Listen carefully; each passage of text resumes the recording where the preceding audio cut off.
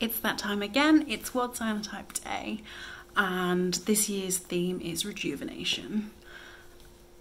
I still haven't done it. It's Thursday and World Cyanotype Day is Saturday, the 25th of September, and I will be done in time. I will. There's just no other option. I will be done. Last year's piece was really important to me because it was like the first time I'd really focused and got a whole project off the ground, from conception through to digital design, the actual cyanotype making, done tests, dried it, photographed it and sent it off, and like actually put my work out there in the world with my name in an international, not really competition, but like, let's say forum. So last year's interconnected piece, which is my Oh to Be Rid of You, was incredibly personal and important. Yeah, it was like a shift when I made that. So this year I possibly overthought it because I wanted that kind of like gravitas, the like profound realization that I got last year, but maybe I don't need that this year. I got quite distracted when I was going through different ideas. Me? Distracted? What? But I've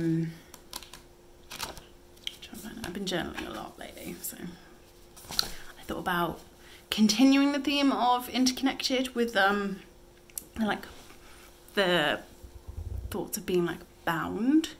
Also been doing a lot of garden stuff this year, volunteering at husbandry school, which is great, and working in our back garden here at home with my sister and my parents, trying to just get it back from its jungle state. And then like bindweed was in my mind a lot, and obviously the connotations of bindweed and personifying it to relate to people and relationships I've been struggling with over the last couple of years, and the last couple of months specifically. You know, the people that just keep coming back and don't take a hint. Yes, it's pretty, but it's suffocating and it's not good for the garden.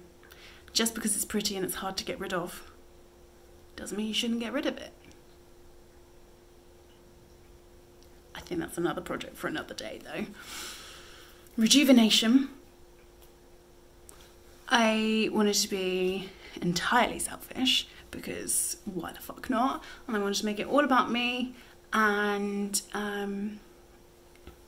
yeah, me, my journey, my rejuvenation from like everything I came from, masquerading smiles and, you know, hiding behind a false Instagram life, like projecting the perfect image, but then actually just being really at peace with what I am, what I do, who I see. It's nice, and I want to celebrate that. So rejuvenation is all the fuck about me, and yeah, I'm just trying to shoot the photos now to then maybe do a sketch or use the photos, I'm not sure, but obviously I've left it last minute because of me. Some things just never change, and we shall see.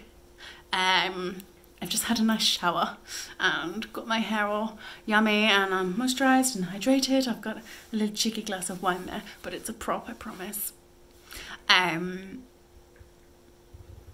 I'm gonna shoot some nice pictures, and here's a really dodgy sketch of what it might turn out like. So good, right? So obviously like the sad little Libby leading on to like really good moments, but then, you know, collapsing again, and then just being twirly and glowy and happy. It's a journey. Possible title is Between Her and Now. So the she I used to be and the she what I is now. I don't know why I said that. Yes, I have been drinking, and I got a couple of costume changes, so we'll see how this goes. So I've got this evening to shoot the photos and to do the digital work, and then I've got the whole of tomorrow alongside all my other work and social commitments to do the actual cyanotype exposure, processing, washing, drying, photographing and sending off, and I want to have it in by Friday night.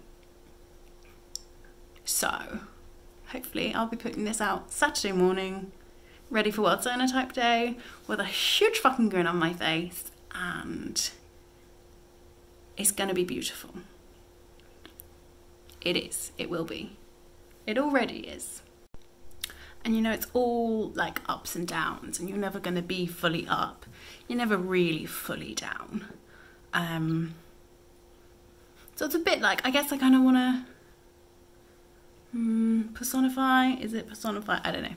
I wanna like somehow honour the rolling hills of Devon and the coast paths and the ups and the downs, and that they're worth it. And like, yeah, I'm in a good place now, but it doesn't mean I'm not sad sometimes.